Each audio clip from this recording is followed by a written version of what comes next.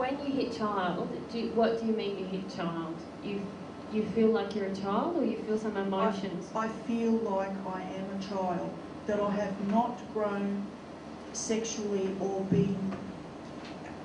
The adult is not there. There isn't a learned process to respond sexually or orgasmically.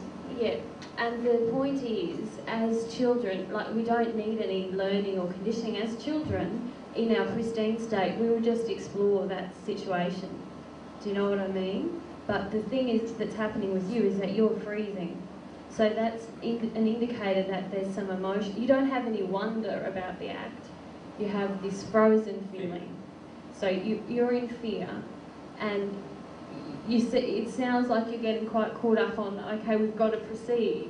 Instead of proceeding, can you just stop and go into what's the feeling I'm having here? Because there's a lot there. So it's about, you have some very terrified emotions regarding sex because of abuse, which you know you do have. And what you're trying to do is sort of skip over them to a degree. If you allowed yourself to, if you're in the child emotion, as Mary said, you know, and that child was in a pristine state, all they'd want to do is explore. They wouldn't get frightened. So the fact that they're getting frightened means that you have some fear and terror to work through, to experience, and then underneath that, probably some things you're afraid of with regard to the sex act as a child, to work through and let yourself work through them. So what I'm really saying to you is a really huge thing for me, because in my adult life, I have been the opposite. So it's sexually explorative, all sorts of, lots of partners, really running away from but then you were running away. Intimacy. Yeah. And to have... So a child is intimate and exploratory.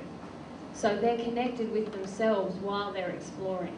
So the other life that you've had, you've been it's almost been a big skip over everything, and you've gone at it because it's such a huge issue for you. But you haven't been connected with yourself when you do that. Yeah. So the key is to go back to being connected with yourself. And this idea of this conditioning that women must receive, and sex in its pristine state is a giving state. Each person is in the act of giving at all times. And anatomy is just anatomy. Like, it's not really... There's no role you have to take on because of different anatomy.